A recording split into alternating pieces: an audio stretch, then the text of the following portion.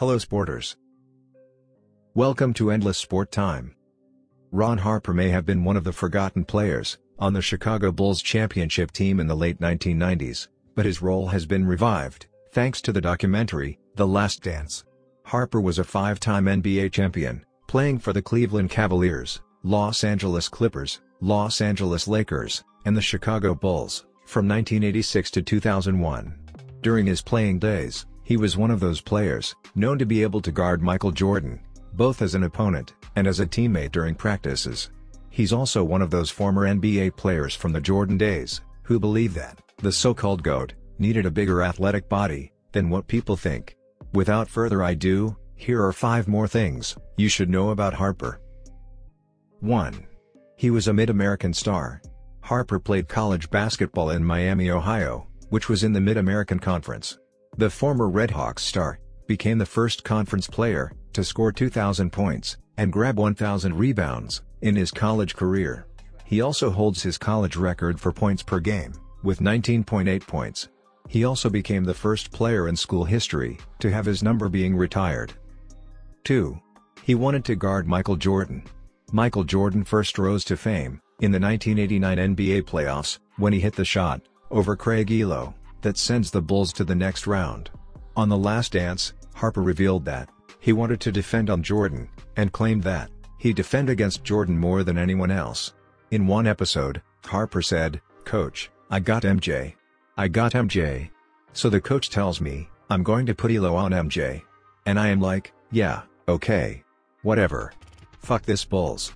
Elo later disputed the idea in an interview with the Cleveland Plain Dealer, saying that Harper had never talked about defense or guarding people. 3. Harper spoke about Jordan's role players. In a 2019 podcast interview, Harper agreed that Jordan was a great player, but also said Jordan had great role players.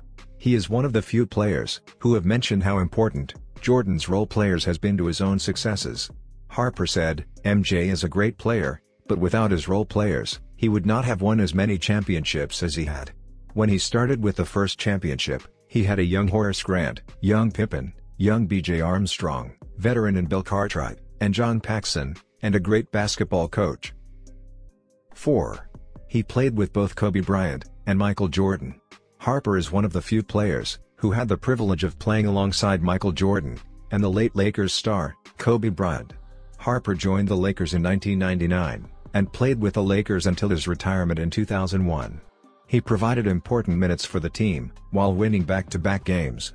He told the LA Times in 2015, "Everybody always asks me who was better, MJ or Kobe, because I played with both of them in their heyday, in their prime.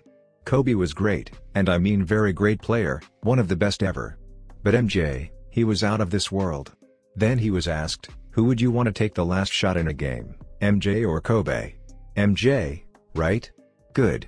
He answered, "I am taking number 23, MJ. But I have so much respect for Kobe, and I know he is at peace now, and he is going out, and having fun." 5. His post-retirement. Harper became an assistant coach for the Detroit Pistons in 2005, and remained on the bench until 2007. His contract expired, and he hasn't appeared on the bench ever since. His son, Ron Harper Jr. played basketball at Rutgers University, and even though he went undrafted, he had a place in the Toronto Raptors. He is also the godfather to the NBA player, R.J. Hunter. We have come to the end of this video. I hope you learned something new from this one. Share your impressions about this video with us in the comments section down below. Also, if you think I left out something, please bring it up. See you all in the next video.